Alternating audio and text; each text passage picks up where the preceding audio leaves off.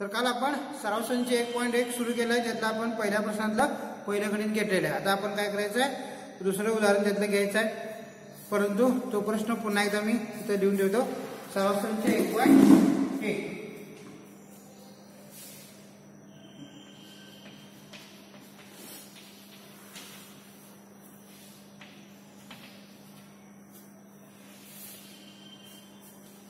सराव संच 1.1. खाली दिलेल्या संख्या रेषेच्या आधारे पुढील अंतरे काढा. प्रश्न पहिला.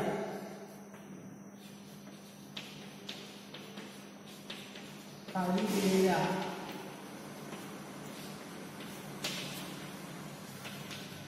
संख्या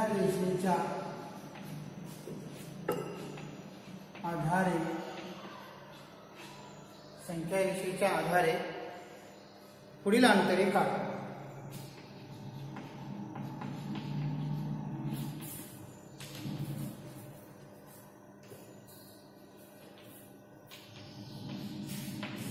प्रश्न आहे आणि संख्या रेषा अशी आहे. त्यावर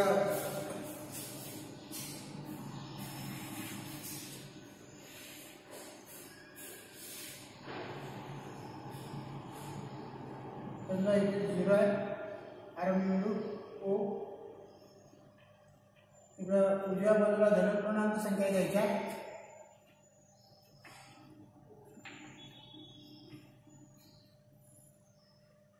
A B C D E अशी त्याला नाव आहे. त्या बिंदूंना A B C D आणि E. आणि इकडे -1 -2 -3 -4 आणि -5.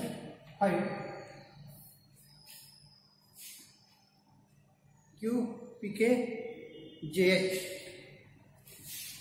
Q P K J आणि H. तर असे एकूण आपल्याला बघा या ठिकाणी 1 2 3 4 5 6 7 8 9 10 आणि 11. हे 5 आणि हे 5 10 म्हटलंय 11. असे टोटल आपल्याला 11 बिंदू इथे दिलेले आहेत. तर पहिल्या प्रश्नामध्ये एकूण 8 उदाहरणं आहेत. त्यातली 3 उदाहरणं काय कट आहेत. 6वं 7वं 8वं हे उदाहरण तुम्ही घरी प्रॅक्टिस म्हणून फक्त सोडवायचं आहे. पण परीक्षेला ते तुम्हाला ते काही विचारलं जाणार नाही. तर आपण पहिली 5 उदाहरणं सोडून घ्यायचे. त्यातली राहिलेली 3 उदाहरणं तुम्ही काय करायचे आहेत, घरी सोडवायचे. त्यातलं आपलं काल पहिलं उदाहरण झालं होतं डिस्टन्स BE. तर आता नेक्स्ट उदाहरण घेऊया डिस्टन्स JA.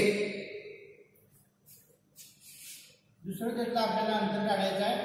हे म्हणजे डिस्टन्स JA. J आणि A या दोन बिंदूंमधलं अंतर काढायचं.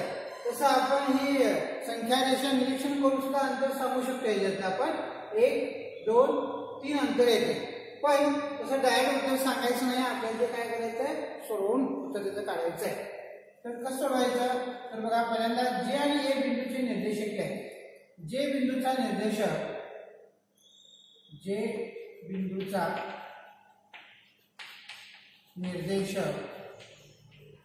हा किती आहे, ऋण 2 आहे.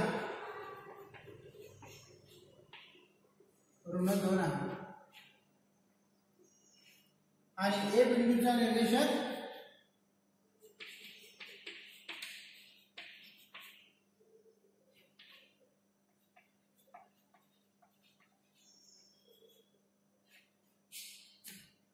1 आहे.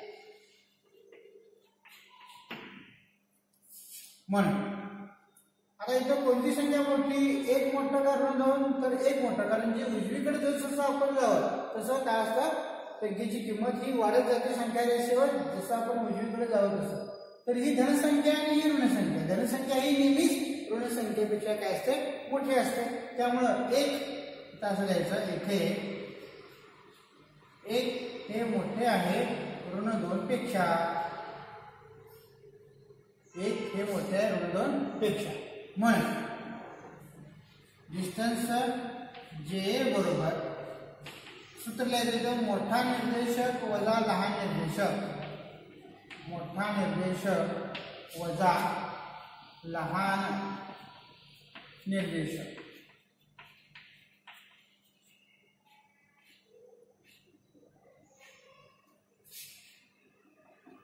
निर्देशक कुठला आहे आपण वरती लिहिलेला आहे 1. हे सूत्रातलं वजा द्यायचं. लहान निर्देशक किती आहे ऋण 2. 1 वजा वजा 2. मग हे कंसाच्या बाहेर जर ऋण चिन्ह असेल तर कंस सोडवताना आतल्या पदाचे चिन्ह बदलायचे असते. म्हणजे ऋणाचं धन करायचं, धनाचं ऋण करायचं. आता हे ऋण 2 आहे ते धन होणार म्हणजे 1 अधिक 2 बरोबर अंतर किती येते 3. म्हणजे जे या बिंदूमधलं अंतर जे ते ए हे किती आहे 3 एकक आहे.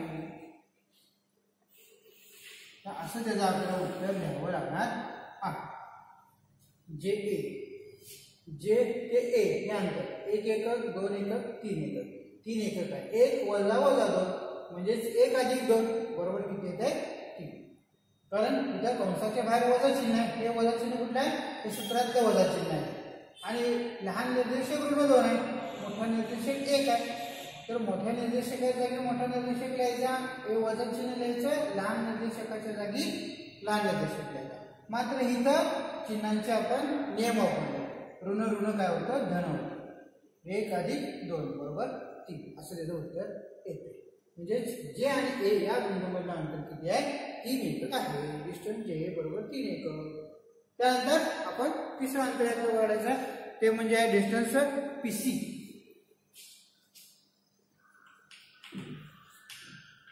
डिस्टन्स पीसी पीसी बरोबर किती. तर पहिल्यांदा आपण काय करायचं पी बिंदूचा निर्देशक घ्यायचा आणि सी बिंदूचा निर्देशक घ्यायचा आणि ह्या दोघांच्या मध्ये अंतर काढायचं. ओके. तसं आपण या संख्या रेषेचं निरीक्षण करून पण ते अंतर काढू शकतो. सी पासून पी पर्यंत हे 1 2 3 4 5 6 7 म्हणजे 7 त्याचं उत्तर येणार आहे. पण हे आपण काय करायचं सोडवून दाखवायचं आहे. कसं सोडवायचं तर सुरुवातीला काय करायचं आहे पी बिंदूचा निर्देशक लिहायचा. पी बिंदूचा निर्देशक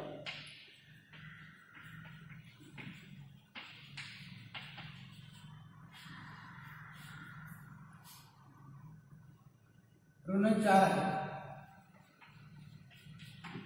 आणि सी बिंदूचा निर्देशक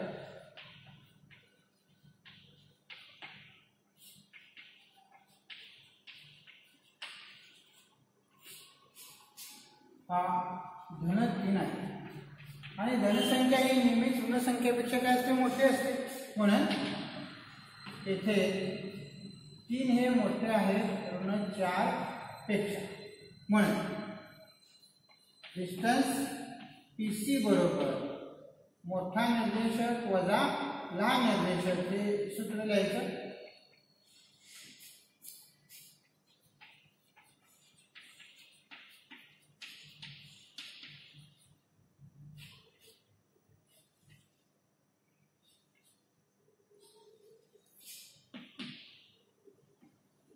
तीन वजा वजा 4 मोठा निर्देशक 3 आहे. सूत्रातले वजा चिन्ह लिहायचं आणि लहान निर्देशक हा ऋण 4. म्हणजेच काय बघा आहे वजा वजा काय होतं इथं अधिक म्हणा. कंसाच्या बाहेर वजा चिन्ह असेल तर कंस सोडवताना आतल्या पदाचे चिन्ह बदलतात. ऋण ऋण धन होतं. 3 अधिक 4 म्हणजेच किती येतं 7 येतं. म्हणजेच पी आणि सी बिंदू मधलं अंतर किती आहे डिस्टन्स पीसी बरोबर 7 एकक. हे डी म्हणजे कशासाठी आलेलं आहे डिस्टन्स म्हणजे अंतर. अंतर पीसी काढ. Okay distance PC. त्यानंतर चौथं त्यातलं घ्यायचं आहे डिस्टन्स जे एच.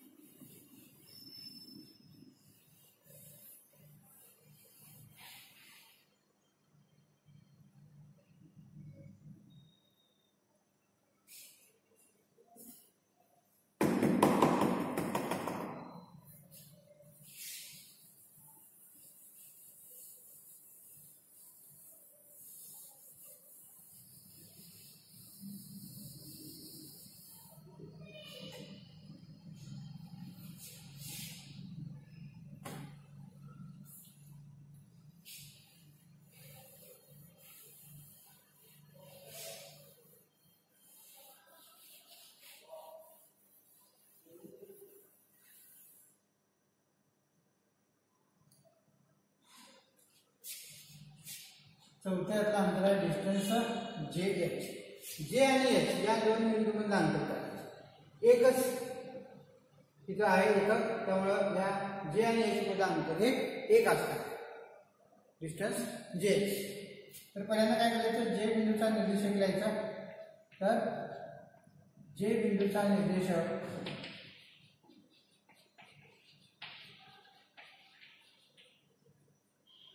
हा ऋण 2 आहे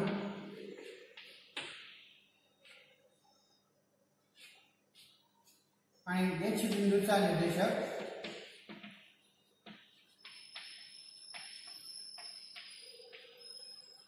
हा ऋण 1 आहे. आता दोन्ही पण संख्या ऋण ऋण आहेत, पण जी संख्या रेषेवर उजवीकडे आहे ते संख्येची किंमत मोठी असते. त्यामुळे ऋण 2 आणि ऋण 1 पेक्षा ऋण 1 ही संख्या रेषेवर उजवीकडे असल्यामुळे ऋण 1 ही संख्या मोठी आहे ऋण 2 पेक्षा. कशासाठी? त्यामुळे इथे करायचं, इथे ऋण 1 ही संख्या मोठी आहे ऋण 2 पेक्षा. मग सूत्र लिहायचं, डिस्टन्स जे एच बरोबर मोठा निर्देशक वजा लहान निर्देशक. मोठ्या निर्देशकातून लहान निर्देशक वजा करायचं म्हणजे दिलेल्या दोन बिंदूमधलं आपल्याला अंतर मिळतं. मोठा निर्देशक कुठला आहे आपला ऋण 1 वजा लहान निर्देशक कुठला आहे ऋण 2. म्हणजे हे काय बघा वजा 1 हे वजा वजा अधिक होते अधिक 2 अधिक वजा म्हणजे काय करायची वजाबाकी. भिन्न चिन्ह असतील तर वजाबाकी करतात, समान चिन्ह असतील तर बेरीज करायची. ओके. तर इथं बघा याला अधिक चिन्ह आहे याला वजा चिन्ह आहे म्हणजे भिन्न चिन्ह आहेत म्हणजे वजाबाकी करायची. मोठ्या संख्येतून लहान संख्या वजा करायची आणि मोठ्या संख्येचं चिन्ह द्यायचे. त्यामुळे मोठी संख्या आता इथं 2 झालेली आहे, 2 मधून 1 वजा करायचं 1 म्हणजे 1 डिस्टन्स जे एच बरोबर 1 हे असं आपल्याला याचं उत्तर मिळेल. डिस्टन्स जे एच बरोबर 1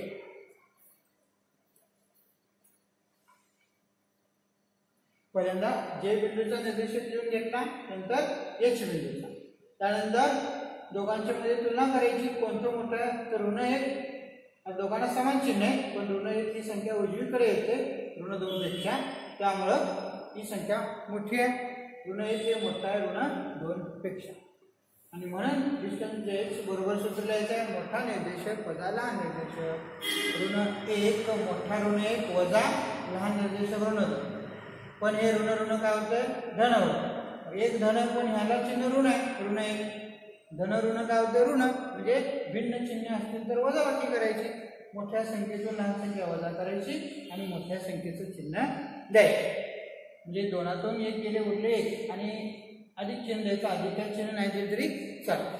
म्हणजेच जे एच मधलं अंतर किती आहे 1 एकक आहे. त्यानंतर यातलं 5वं KO.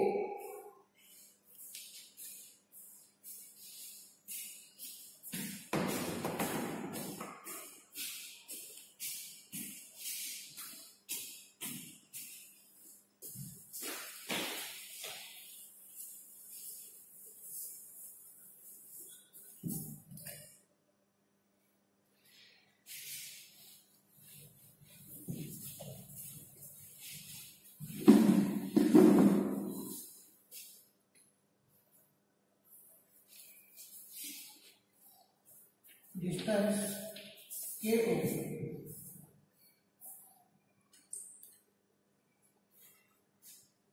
तर प्रथम काय करायचं, के बिंदूचे निर्देशक लिहायचे. के बिंदूचा निर्देशक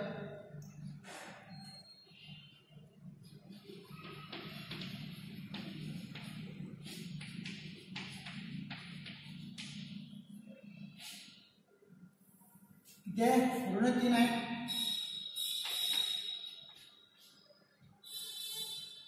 आणि ओ बिंदूचा निर्देशक किती आहे 0.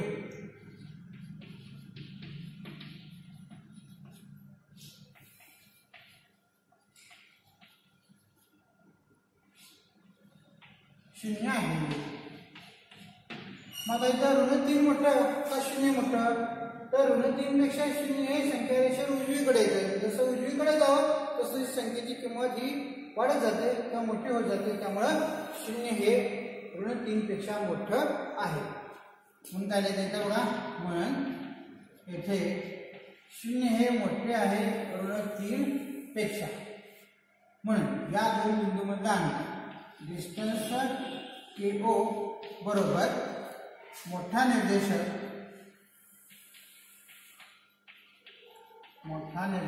वजा लहान निर्देशक.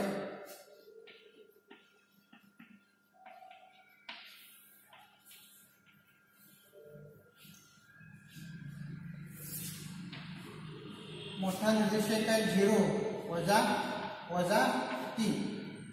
हे ऋण मग काय होत आहे धन. मोठा निर्देशक 0 लिहायचं, वजा हे सूत्रातलं वजा आणि हे वजा 3 हा लहान निर्देशक. वजा होते अधिक म्हणजे 0 अधिक 3 म्हणजे उत्तर येतं 3. म्हणजे K आणि O या दोन बिंदूमधलं अंतर डिस्टन्स म्हणजे काय आहे, D म्हणजे डिस्टन्स म्हणजे अंतर.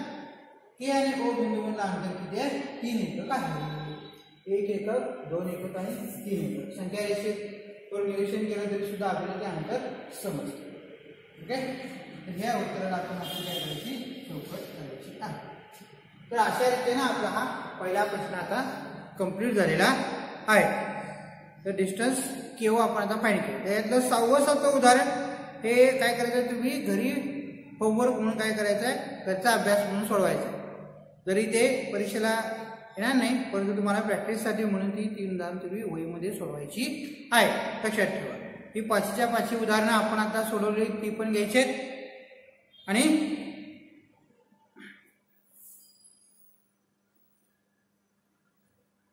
6वं 7वं 8वं यातलं जे उदाहरण आहे ते सुद्धा तुम्ही काय करायचं आहे सोडवायचं आहे. त्यानंतर आपण आता जाऊया दुसऱ्या प्रश्नाकडे. प्रश्न दुसरा.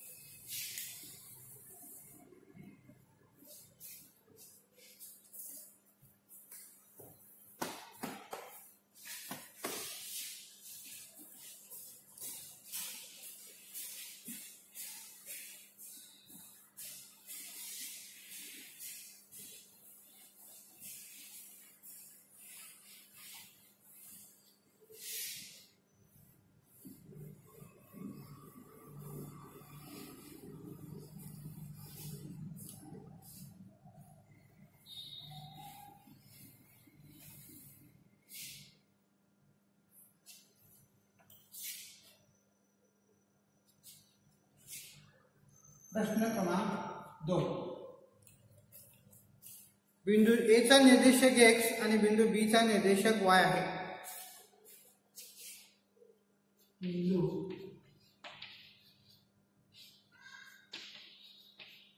A चा निर्देशक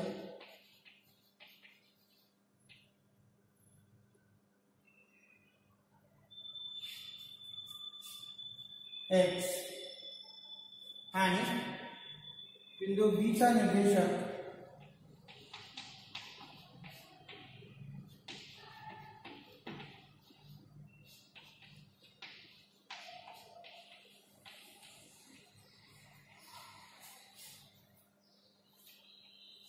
Y आहे.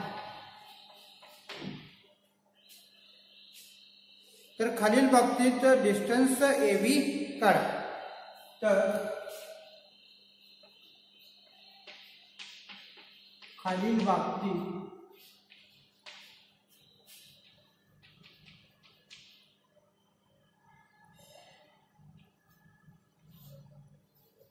डिस्टन्स AB काढा.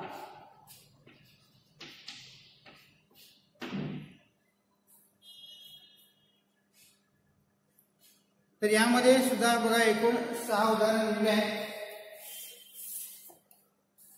आणि याच्यातली कोणकोणती उदाहरणं कट आहेत ते तुम्हाला सांगिततो. त्यातलं 5वं आणि 6वं उदाहरण हे कट आहे, पण ते तुम्ही घरी काय करायचं आहे, होमवर्क म्हणून सोडवायचं आहे. 5वं आणि 6वं उदाहरण. ओके, त्याची पहिली 4 उदाहरणं आपण घ्यायची आहेत. 5वं 6वं तुम्ही काय करा, हे घरी सोडवा. तर पहिलं यातलं उदाहरण आहे बघा. एक्सचा निर्देशक दिलाय 1 आणि वायचा निर्देशक दिलाय 7. ए चा निर्देशक हा एक्स घ्यायचा आहे आणि वाय निर्देशक जो दिलाय तो बिंदू बी चा निर्देशक आहे. आणि त्यामध्ये आपल्याला वेगवेगळे निर्देशक दिलेले आहेत आणि त्यावरून डिस्टन्स ए बी म्हणजे आपल्याला ए बी या दोन बिंदूमधील अंतर काढायचं आहे. तर कसं काढायचं आहे, तर आपण त्यातलं पहिलं उदाहरण एक घेऊया, समजावून घेऊया, त्यानुसार आपण हे करूया. काही तुम्हाला शंका असतील तर तुम्ही फोन नंबर घेऊन फोन करून विचारू शकता. ओके, तर पहिलं उदाहरण आहे बघा. एक्स बरोबर 1 आणि वाय बरोबर 7.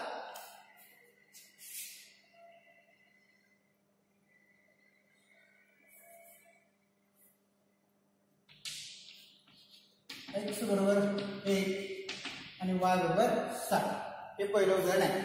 तर यामध्ये कोणता निर्देशक मोठा आहे ते ठरवायचं. एक्स म्हणजे हा ए बिंदूचा निर्देशक आहे आणि वाय म्हणजे हा बी बिंदूचा निर्देशक. तुम्ही वाटलं तर इथे खाली असं तरी पण चालेल. म्हणजे ए बिंदूचा निर्देशक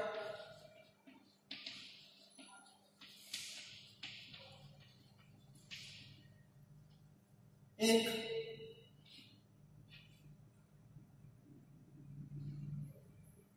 आणि बी बिंदूचा निर्देशक 7 आहे.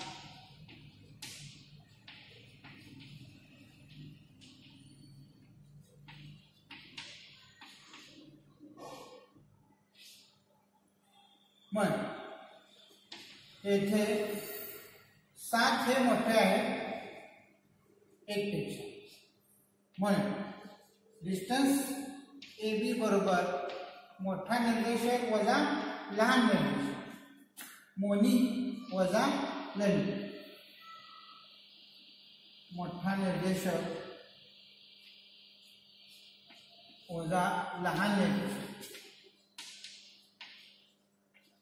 म्हणजे आपण पहिला प्रश्न जसा सोडवला त्याच पद्धतीने सूत्र वापरून काय करायचं सोडवायचं. मोठा निर्देशक याचा कुठला आहे 7 वजा लहान निर्देशक आहे 1. 7 वजा 1 म्हणजे किती 6. हे पण काय सेंटीमीटर वगैरे काय असं मीटर दिलं नाही, त्यामुळे एकक फक्त लिहायचं. म्हणजे पहिल्या गणितामध्ये ए आणि बी मधला अंतर जे असणार आहे हे 6 एकक असणार आहे. डिस्टन्स ए बी बरोबर 6 एकक. कारण मोठा निर्देशक यात 7 आहे आणि लहान निर्देशक किती आहे 1 आहे. 7 वजा 1 मोठ्या निर्देशकातून लहान निर्देशक वजा करायचं म्हणजेच त्या दिलेल्या दोन बिंदूमधलं अंतर काढायचं. तर मोठा निर्देशक 7तून 1 गेले म्हणजे उरले किती 6. 6 एकक हे या दोन बिंदूमधलं अंतर असणार आहे म्हणजेच डिस्टन्स ए बीचं अंतर असणार आहे. त्यानंतर यातलं आपण दुसरं उदाहरण घेऊ.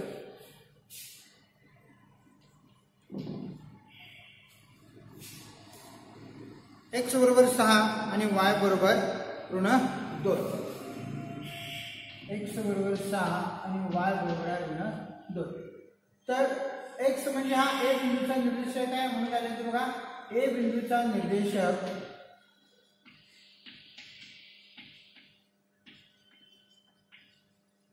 हा 6 आहे आणि बी बिंदूचा निर्देशक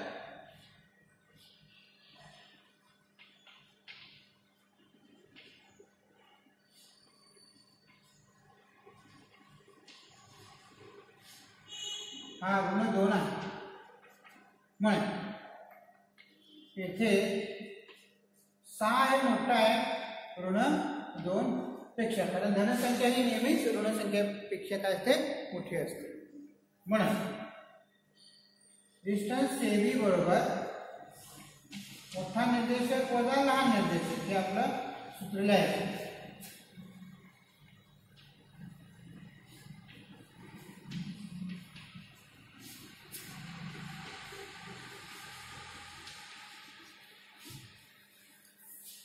मोठा निर्देशक आहे 6 वजा 2.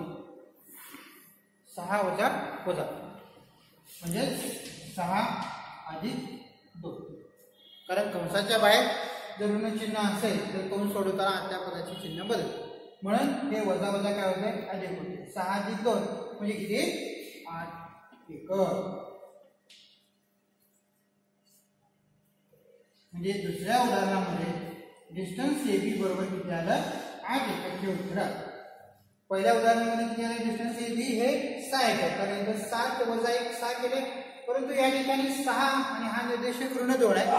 6 वजा वजा 2 म्हणजेच काय होईल 6 अधिक 2. 6 अधिक 2 बरोबर किती 8 एकक. तर अशा रीतीने आपली 2 गणित झाले. अजून तिसरं आणि चौथं घ्यायचं आहे. 5वं 6वं तुम्ही काय करायचं आहे हे होमवर्क म्हणून घरी सोडवायचं आहे.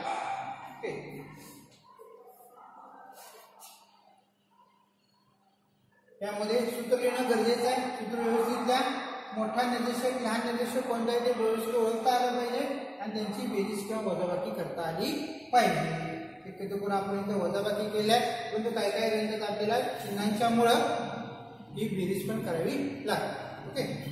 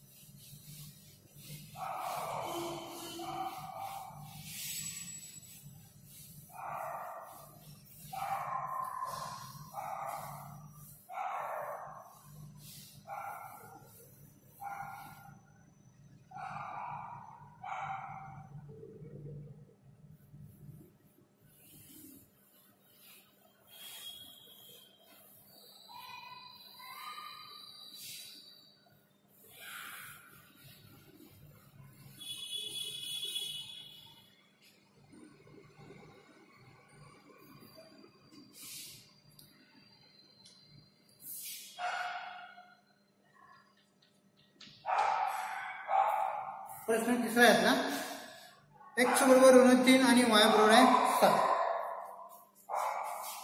x बरोबर ऋण 3 आणि y बरोबर दिले 7. तर x हा a बिंदूचा निर्देशक असल्यामुळे असं लिहायचं a बिंदूचा निर्देशक ऋण 3 आहे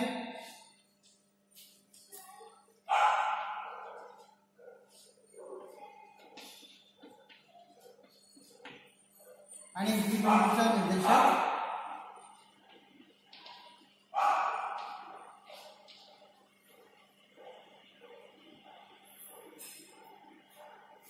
हा 7.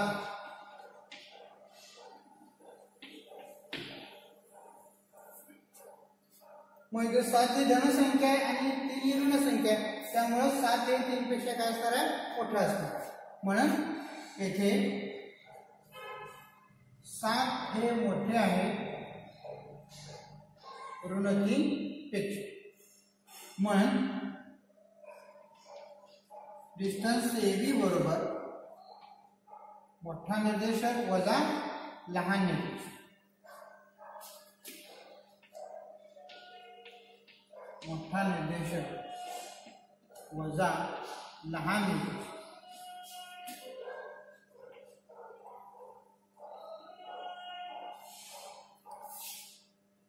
म्हणजे मोठा निर्देशक आहे 7 वजा लहान निर्देशक आहे वजा 3.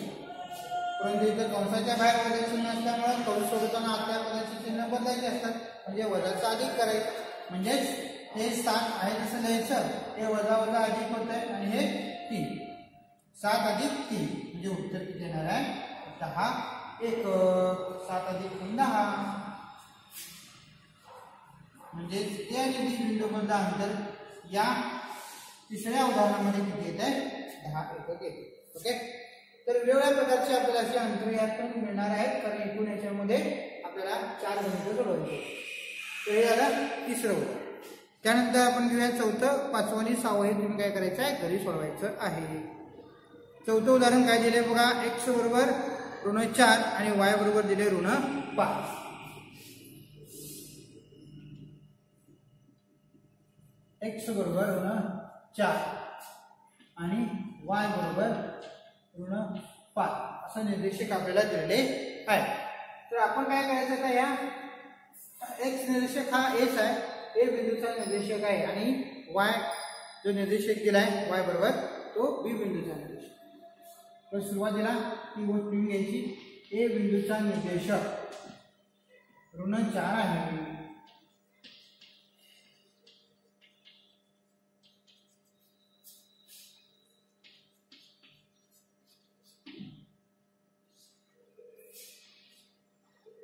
आणि बी बिंदूचा निर्देशक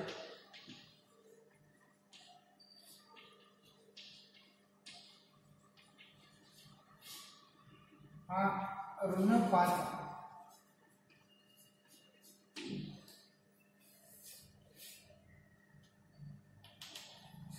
म्हणून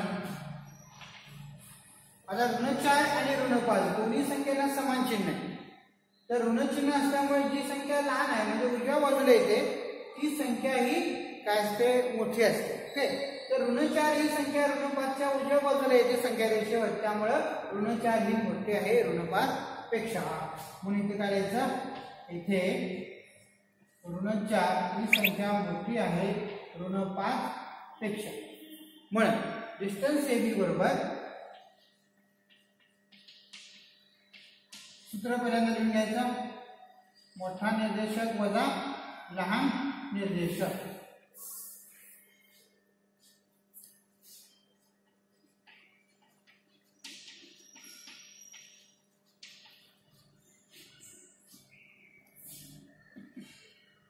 म्हणजे वजा लहान निर्देशक आहे ऋण 5. तिथं ऋण ऋण काय होईल, धन होईल. म्हणजे ऋण 4 अधिक 5 अधिक आणि आता वजा, अधिक वजा असेल तर भिन्न चिन्ह म्हणजे वजा बाकी करायची. मोठ्या संख्येतून लहान संख्या घालून मोठ्या संख्येचं चिन्ह द्यायचं. म्हणजे 5तून 4 गेले म्हटलं 1 आणि 1ला चिन्ह 7 आणि अधिकाची चिन्ह आले तरी 7. तर एवढं येतं हे एकक. डिस्टन्स AB बरोबर 1 असं आपल्याला हे उत्तर मिळेल. म्हणजे तिसऱ्या उदाहरणात पुन्हा एकदा सांगतो बघा, x बरोबर ऋण 3 आणि y बरोबर 7 म्हणजे हा A बिंदूचा निर्देशक आहे आणि हा B बिंदूचा निर्देशक आहे. तर इथे 7 म्हणजे धनसंख्या ही ऋणसंख्येपेक्षा नेहमी मोठी असते. 7 हे मोठं आहे ऋण 3 पेक्षा. म्हणून डिस्टन्स AB बरोबर मोठा निर्देशक वजा लहान निर्देशक. 7 वजा 3 हे वजा काय होते, अधिक होते. 7 अधिक 3 बरोबर 10 असं याचं उत्तर. चौथ्या उदाहरणात हा निर्देशक दिला एचा आणि हा निर्देशक आहे बी बिंदूचा. तर ऋण 4 हे ऋण 5 पेक्षा काय मोठे, कारण का ऋण 4 हे उजवीकडे येते ऋण 5 पेक्षा, ऋण 5 हे डावीकडे. आणि उजवीकडची संख्या जेवढी असेल तेवढी तिची किंमत ही मोठी असते. म्हणून डिस्टन्स AB वर सूत्र लिहायचं, इथं पण मोठा निर्देशक वजा लहान निर्देशक. मोठा कुठला येतला ऋण 4 आणि लहान कुठला आहे वजा 5. तो मोठ्यातून लहान काय करायचा, वजा करायचा. मोठ्या निर्देशकातून लहान निर्देशक वजा करायचं.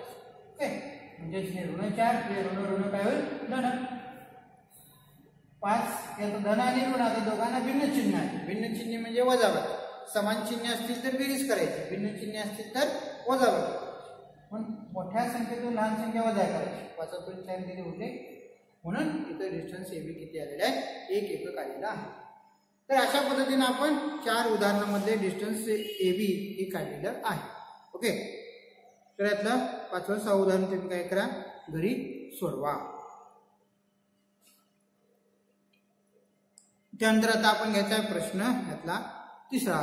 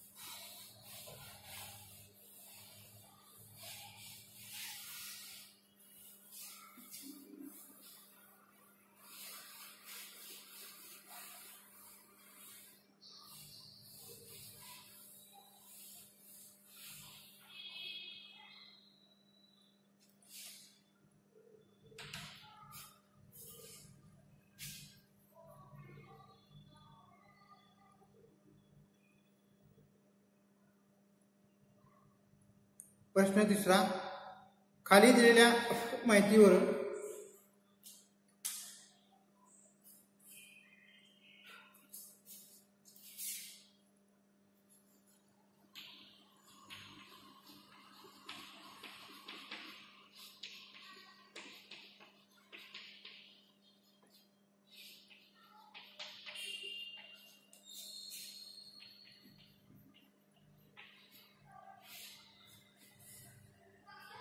कोणता बिंदू इतर दोन बिंदूंच्या दरम्यान आहे ते ठरवा. कोणता बिंदू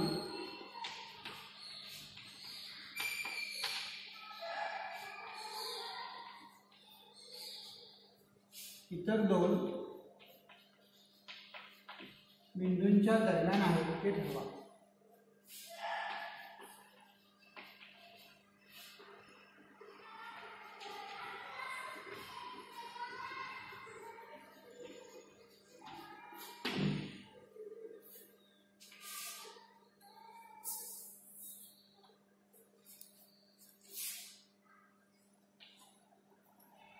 त्यातलं पहिलं उदाहरण आहे बघा. दिलेले बिंदू एक रेषीय नसतील तर तसे लिहा. या प्रश्नात अजून पुढे आहे प्रश्न.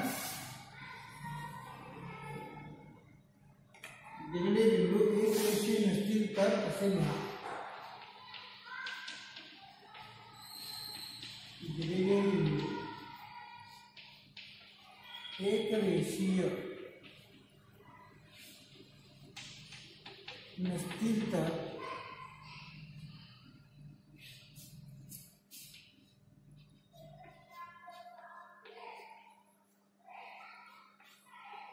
तसे लिहा.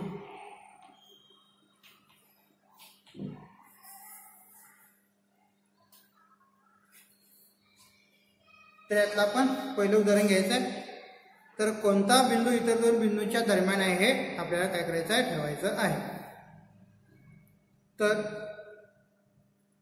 यामधली पहिली 3 उदाहरणच आपल्याला फक्त सोडवायची आहेत, कारण 4, 5, 6 उदाहरण हे काय केलं आहे, कट केलेलं आहे. तर ती उदाहरणं तुम्ही काय करायची, घरी होमवर्क म्हणून त्याचा अभ्यास म्हणून सोडवायची आहेत. त्यातली पहिली 3 उदाहरणं मी तुम्हाला सोडवून देणार आहे आणि तुम्ही काय करायचे, त्यातली उरलेली 3 उदाहरणं घरी सोडवायची आहे, की जी तुम्हाला घरचा अभ्यास म्हणून उपयोगाला येते. ओके. तर पहिली 3 उदाहरणं ही जी सोडवून देतोय ती पण लिहून घ्यायची आणि शिवाय उरलेली 3 उदाहरणं पण तुम्ही सोडवायची आहेत. त्यातलं पहिलं आपण उदाहरण घेऊया. डिस्टन्स PR बरोबर 7. डिस्टन्स PR बरोबर 7.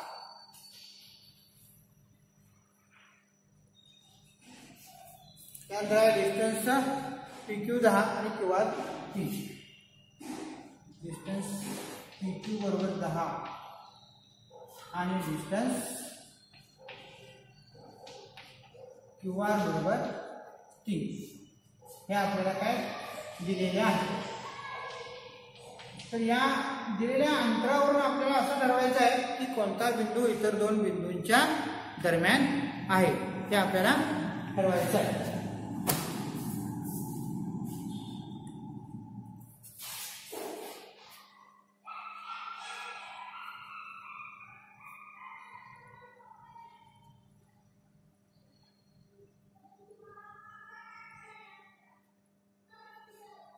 तर पहिलं उदाहरण हे कसं सोडवायचं आहे बघा. डिस्टन्स PR 7 दिले, डिस्टन्स PQ 10 आणि डिस्टन्स QR 3 दिलेला आहे. तर यातलं सर्वात मोठं अंतर कोणतं आहे ते पहिल्यांदा आहे. या तिन्ही अंतरामधलं सर्वात मोठं अंतर हे 7 दिले इथं, हे 10 येते काय आणि 3 येते काय. हे सर्वात मोठं अंतर कुठे आहे तर 10. तर ते अंतर पहिल्यांदा आहे. म्हणजे डिस्टन्स PQ बरोबर 10 याला द्यायचं विधान नंबर 1 सर्वात मोठा. आणि उरलेल्या 2 लहान अंतरांची बेरीज करायची. ती जर ह्याच्या एवढी आली तर ते तिन्ही बिंदू एक रेषीय आहेत. आणि मग आता बघा PQ जे अंतर मोठं आहे यात नसलेला बिंदू हा दोघांच्या काय असतो दरम्यान असतो. ओके. म्हणजे R हा बिंदू P आणि Q च्या दरम्यान आहे. ओके. मग आपण काय करूया, 2 लहान अंतरांची म्हणून बघा डिस्टन्स PR अधिक डिस्टन्स क्यू आर म्हणजे किती आहे 7 अधिक 3 बरोबर किती येते 10. याचे विधान नंबर 2. मग विधान 1 आणि 2 मध्ये यांच्या उजव्या बाजूमध्ये ते 10 आणि इथं पण उत्तर आलेलं आहे 10 म्हणजे हे काय समान. ठीक आहे, म्हणून उजव्या बाजू समान म्हणजे डाव्या बाजूला काय असतात समान असतात. म्हणून डिस्टन्स PQ बरोबर डिस्टन्स PR अधिक डिस्टन्स QR. कारण याचं विधान 1 व 2 वरून विधान 1 व 2 वरून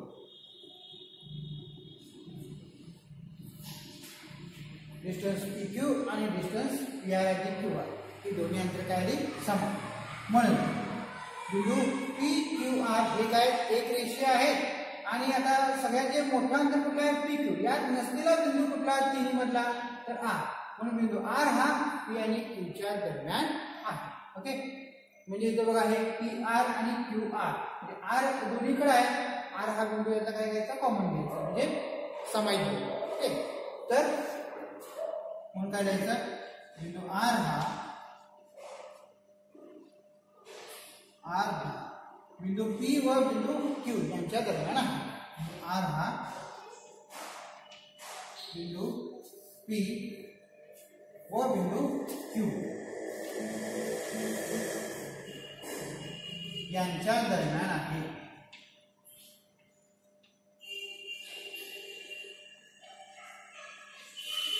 यांच्या दरम्यान ओके, तर अशा रीतीने यातली आपल्याला काय करायची उदाहरणं सोडवायची आहे.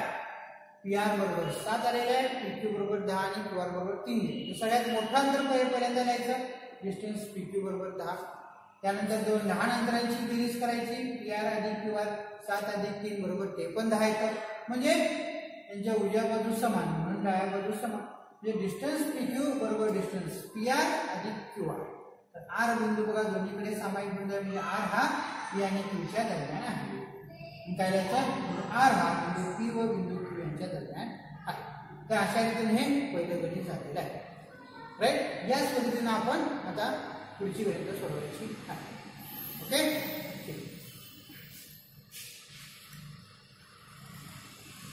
तर हे उदाहरण वही सोडवायचं आहे. यातली काही शंका वगैरे असतील तुम्ही त्याच्या विचारायच्या आहे.